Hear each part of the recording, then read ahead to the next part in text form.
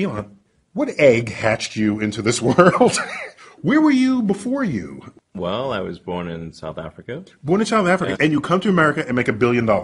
Yeah, I mean, I didn't expect to make $1 billion, I suppose. I mean, I grew up in South Africa, honestly seeing a lot of the same TV and movies and reading comic books, and it really didn't feel all that different from, say, Southern California, honestly. So you had a kind of baptism into American pop culture at the time. Yeah. I mean, I ate a lot of hamburgers and went to steakhouses and read like every comic book, you know. So my father brought me on a trip to the United States when I think I was about 10. I remember it was a really awesome experience because the hotels all had arcades. So my number one thing was when we went to a new hotel or motel or whatever it is, go to the arcades. And so they had forget any other services. Forget whether they had bed bugs. You're looking for arcade games. Yeah. What did video games do for you?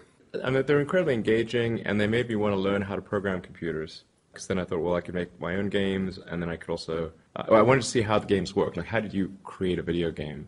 That's what led me to learn how to program computers. So you became a programmer? Yeah, so I had one of the first video game consoles. It didn't even have cartridges. It had like 4 games that you could play, and you could like pick which one of the 4 games you could play. That was it. And then it went from there to the original Atari, and then the television. And then I was in a store and saw a Commodore VIC-20.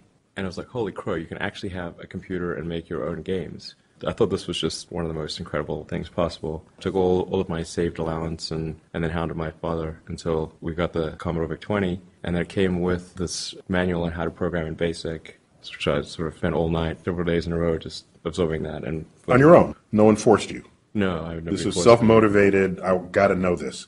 This is good for me. I've just been like 9 or 10 or something. So you were fluent in BASIC at age 9 or 10?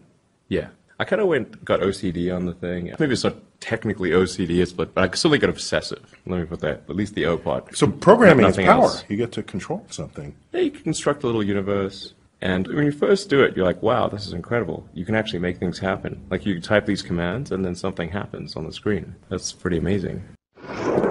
When I was in college, I sort of thought, well, what are the things that are most going to affect the future of humanity? And electric cars, solar power, essentially sustainable. Most people are thinking, I just want a job when I get out. And you're trying to reshape humanity as an undergraduate. I mean, in America, it's pretty easy to keep yourself alive. So, I mean, my threshold for existing was pretty low. I mean, I figured I could be in some dingy apartment with my computer and be okay and not starve. In fact, when I first came to North America, I was in Canada when I was 17. And just to sort of see what it takes to live, I'd try to live on $1 a day, which I was able to do. Wow. You sort of just buy food in bulk at the supermarket. Rice and beans and...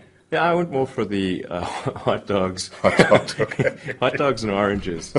But you do get really tired of hot dogs and oranges after a while. And we can also pasta and a green pepper and a big thing of sauce, and that can go pretty far too. So I was like, okay, if I can live for $1 a day, then at least from a food cost standpoint, well, it's pretty easy to earn like $30 in a month, So, yeah, I would think. So it'll probably be okay. Okay, Yeah. so that allowed you to not have to worry about money because you did the experiment. Yeah, I did the experiment, exactly. So this was an important psychological, philosophical anchor for you. Not to put words in your mouth, but that's a starting point to launch anywhere you want to go. Yeah, absolutely. And so now you've got a baseline, a life baseline from which to go new places, intellectually, psychologically, financially. So what came first? Thoughts of an electric car or thoughts of space? When you're starting out in college, like in your freshman, sophomore year, you have these sort of sophomoric philosophical wonderings. And I try to think of, what are the things that seem to me would most affect the future of humanity? There were really 5 things, 3 of which I thought would be interesting to be involved in. The 3 that I thought were definitely positive would be the internet, sustainable energy, both production and consumption, and space exploration, more specifically, the extension of life beyond Earth on a permanent basis. And then although I never thought I'd actually be involved in that. That was really something I thought that was important in the abstract, but not something I thought I would ever have an opportunity to be involved in. And then the 4th one was artificial intelligence, and the 5th one was rewriting human genetics. These were just the 5 things that I thought would most affect the future of humanity. When I started out, my goal was to do a philanthropic mission with the intent of increasing NASA's budget. That was my goal. I was confused as to why we'd not yet sent a person to Mars. It seemed like this was obviously the goal after the moon, and we'd not made progress on that. And when it became clear that paper was going to get sold, a friend of mine asked me what I'm going to do next, and I said, well, I mean, I don't know what I'm going to do next, but I'm always curious about what's going on with space and why have we made progress. I just wonder when we're going to send a person to Mars. So I went on the NASA website, and I couldn't find a date. I was like, well, maybe it's here somewhere, and I just can't find it. The date that NASA wants to land on Mars. Yeah, there's got to be like some schedule or something. You're looking for that. Game plan, or it's this date, even if it's far in the future, and it was not to be found anywhere.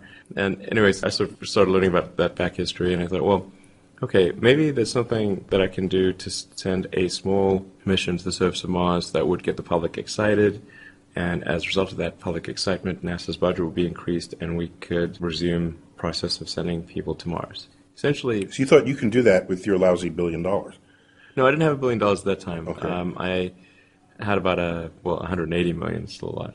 And I figured, well, maybe I could spend half of that on a mission to Mars. So I spent a fair bit of time investigating the space industry and eventually decided on this idea of sending a small greenhouse to the surface of Mars. And we called it the Mars Oasis mission. And so you have seeds in dehydrated gel. It would land, you hydrate the gel upon landing, and you'd have this great shot of green plants on a red background, and the public responds to precedents and superlatives. So this would be the first life on another planet, the furthest that life's ever traveled, as far as we know. And That's how you get a headline.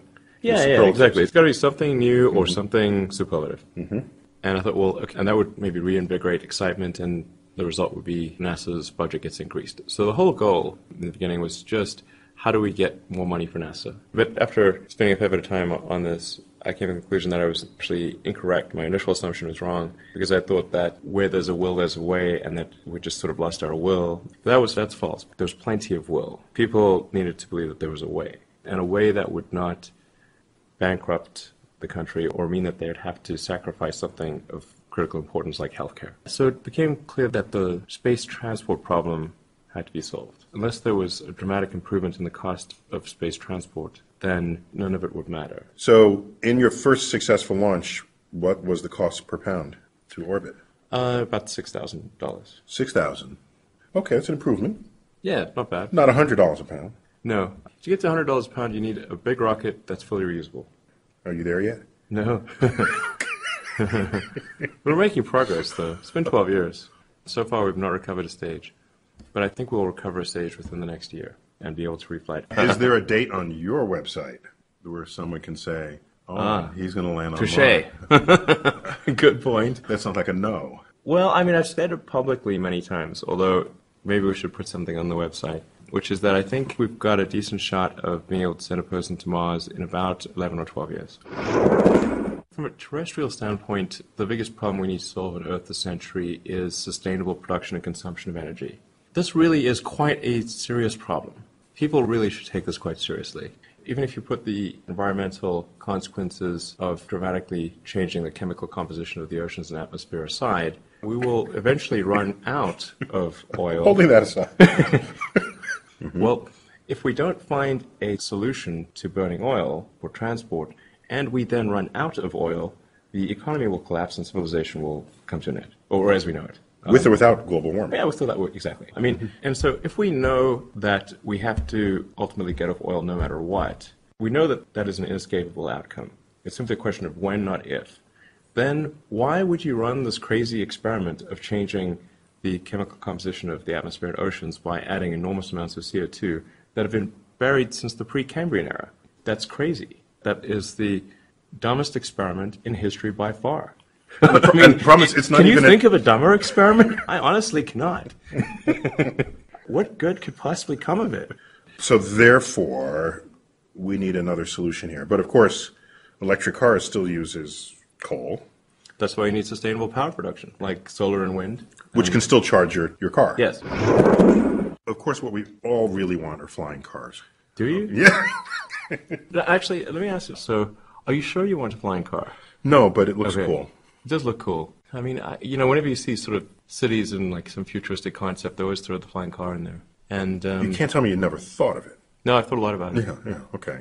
And there's some people I know that are working on flying cars or flying personal transport devices, if you will. Hoverboards. There are people working on hoverboards. But, I mean, I sort of wonder... After the interview, you can show me your hoverboard room, okay? I know somebody's working on a hoverbord. I won't tell anybody. The microphone is on mute now, Okay. so you can tell. just between us. It's awesome. I'm debating, like, should there be flying cars or shouldn't there be flying cars? I'm of two minds on that, because if there are flying cars, then, well, obviously you have added this additional dimension where now a car could potentially fall on your head and will be susceptible to weather. And of course you'd have to have a flying car where it would be like an autopilot, because, I mean, otherwise, forget it. You don't want people navigating. Yeah, it's got to be autopilot. Mm-hmm. But even in an autopilot scenario, and even if you've got redundant motors and blades, you're still gone from near zero chance of something falling on your head to something greater than that. And there's also a noise challenge. So we don't know how to fly quietly. Right. Yeah. Okay, so I'll wait it out some longer. Something that I do think would definitely help a lot in cities is more tunnels.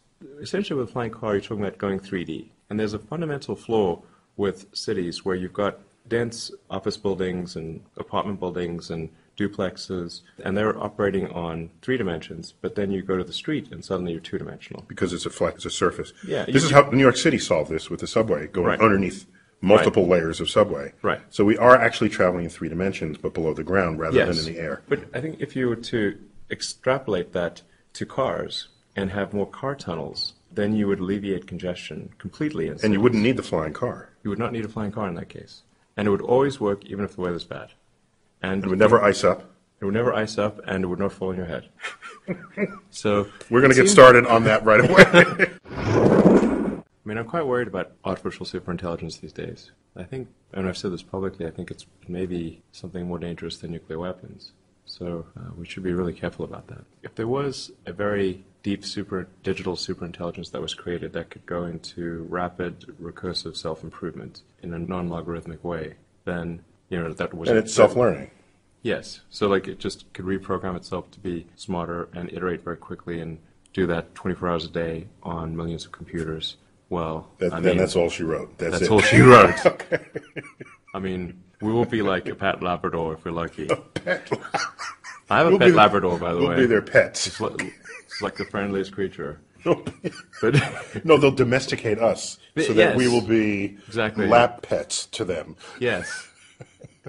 I mean, or something strange is going to happen. They'll keep the docile humans and get rid of the violent ones, and then breed the docile humans. Yeah, I mean, the utility function of the digital superintelligence is of stupendous importance. Yeah. What does it try to optimize? And we need to be really careful with saying, oh, well, how about human happiness? Because it may conclude that all unhappy humans should be terminated. And, that we should all just be captured and with dopamine and serotonin directly injected into our brains to maximize happiness, because it's concluded that dopamine and serotonin are what cause happiness.